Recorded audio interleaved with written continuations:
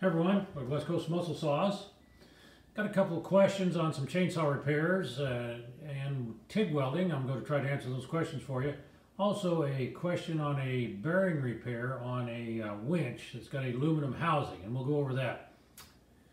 These videos are for entertainment only. You never try to do any of these things that I show you here. Just be safe, take it to professional. I'm just kind of highlighting what I did in the past, but these are definitely for entertainment only. Excuse me. The first question I got was on bar repair. Let me grab a bar here. Hang on, guys.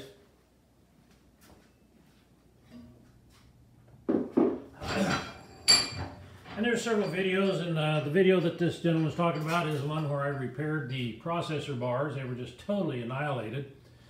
And I was able to, what I did was, this is just a saw bar, but it's a bar, so we'll go over what I did to it. The tip, of course, this is a roller nose. One I did was a sprocket nose. It was all bent over and really just tore out of shape, and that happens when they're running the bars through the processor. It's real easy to do.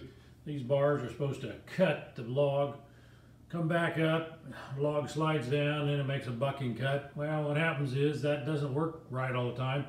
That bar gets down in that position, and you can see as the log slides by, it just either bends the bar or tears it all up.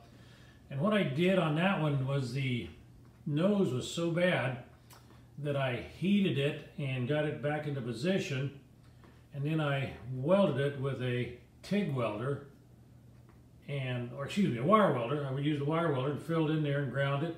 And then I used my bar shop, which are out there if you can find one, and I welded up solid, and I was able to cut the groove out with the wheels that you use on there. There's 50 gauge, 63 gauge wheels, and the 122 for the processor bars, and so you're able to work that metal. But on these bars, all bars, we're talking bars in general, they're hardened out on the corner here. They're hardened, and as you get back in towards it here, it's softer. And you can weld these out here, and you use a Studi rod, but you do that in gas welding. You use your oxyacetylene, and you can actually lay that hard facing, just like you can see it was done here. You used to do that all the time. You can lay that hard facing in there, and then you grind it down with your surface grinder, and then you use your bar shop to cut the groove and get it back to original. It's fun to do, be able to repair these bars. There's not many guys out there, I'll tell you right now, that do it. If a person ever wanted to get into it, to make some money and learn how to do it, these guys, the saw guys, love their bars and they want them repaired. The processor bars are so expensive. You can repair those processor bars for around 70 bucks, 60, 70 bucks. Some of those bars sell for 200 bucks, 300, 400 bucks for the bigger ones. And so if a guy was really getting into repairing this specialty stuff, you can do that. I did it for years and did real good on it and saved the guys money. Plus I made a good income living for my family doing that.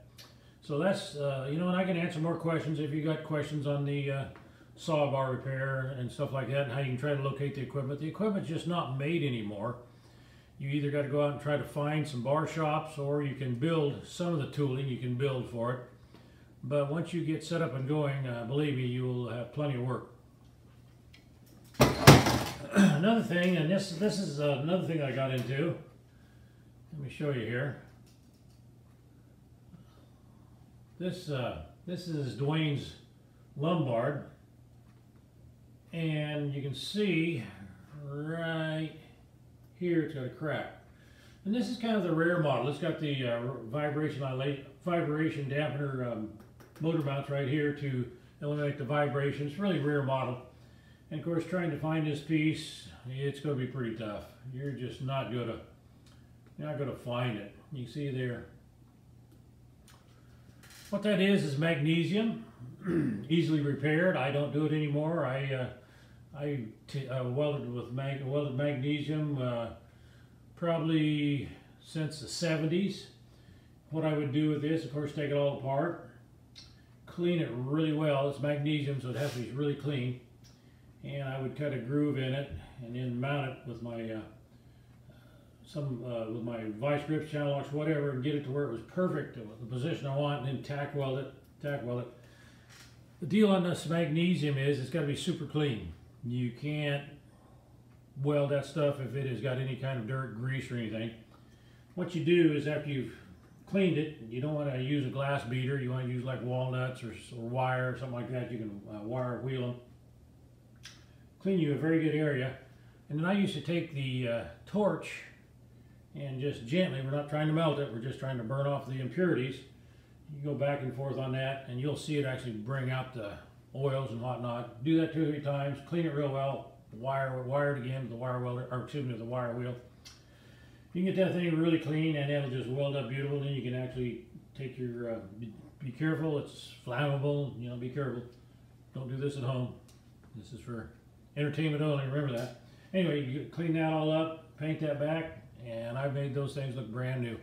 Another thing, another specialty thing, if you guys want to get into repair saws and do different things, if you can get into a specialty field, as in TIG welding or bar repair, doing the specialty bar repair, not only will the guys bring you all the bars they can have you fix, or the aluminum magnesium to be fixed on the saws, but you'll get a following of people wanting to get their saws repaired as they see that you can do a good job on stuff like this. I got another issue here, and that's something I've repaired a lot. And I learned this, I mean also, and I've mentioned it before, I'm a master, Briggs & Stratton master technician, and did that for years. I studied under, let's see if I can get a name here. I actually went to the factory, and Bruce Radcliffe, don't even know if he's around anymore, actually studied under him, and he was the holy grail instructor for Briggs & Stratton, and I'm telling you, there was nothing that Bruce didn't know about repairing, and all kinds of trick things to learn. And that's another thing, if you're learning this business, you want to find the guys that have got all the great information. You just got to do it.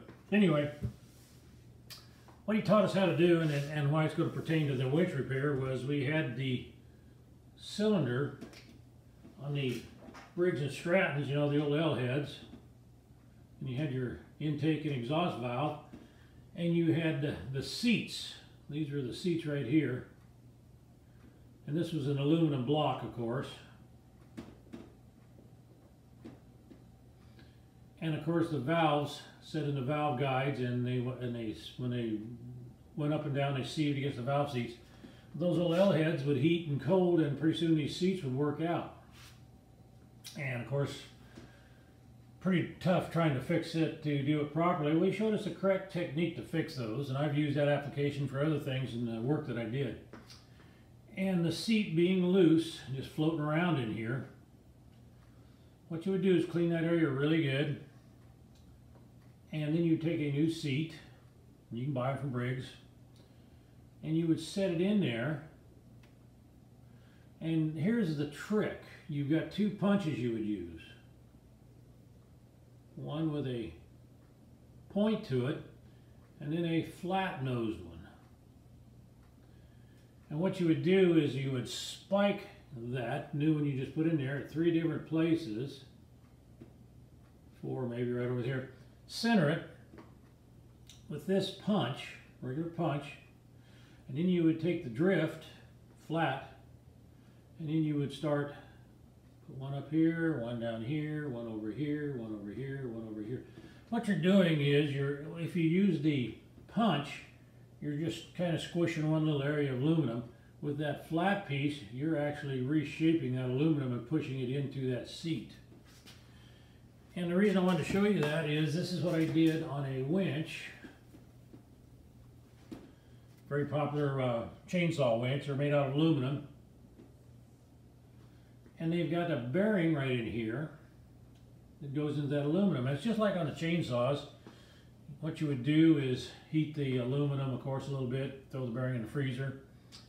Tolerances aren't quite as tight on the winches, and it would set into place and everything would work properly. Well, this would work loose, and so what I would do on these is the same thing. I would do the centering of the bearing, put it in there with the punch with a little punch, a sharp point on it, and then after I did that, I would use the flat end and go around that the same way. And that bearing's there, it's not going anywhere. And so anyway, we did that and it worked out really well. So I don't think I got anything else. Oh, I do have a couple of pictures I'm going to try to show you here, I think. It'll be a short video today, guys. Let's see here.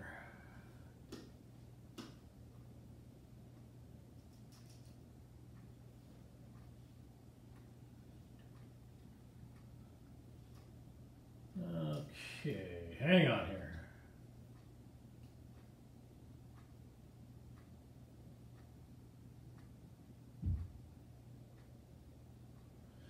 I got some of these that if you guys are interested in, these are some very vintage advertising things. And if you'd like to get your hands on one, I'll sign them, West Coast Muscle Saws, and sign them for you. But isn't that cool? And then we got this one right here. And if you'd like to get your hands on that, here's a great one right here. That McCullough 650, isn't that beautiful? A couple more here and then we get out of here. Oh, I like this one right here. If you're a Ford guy and a McCullough guy. Isn't that great? Oh, there's one other one here I want to show you. You've all seen that picture of my customer, the Jerry Smith, doing the competition cutting in Sutherland. Well, she did it there several years, and I've got some more pictures of her here. There she is, running another. This looks like a gear drive. Yeah, it's a gear drive McCullough, probably a 797 or whatever. Great big saw, and those are heavy. You don't realize how heavy those are. She's handling it very nice. And big old chips falling down here. I got one more over here. And if you want to get your hands on these, we'll autograph them and get them to you. We'll electronically send it to you. It's kind of a fun way to do it. See if I can get this other one to come up here. Hang on. These are all back in the 50s. Anyway, we'll wind her down, guys. And thanks for joining in and watching it. And we'll catch you guys later.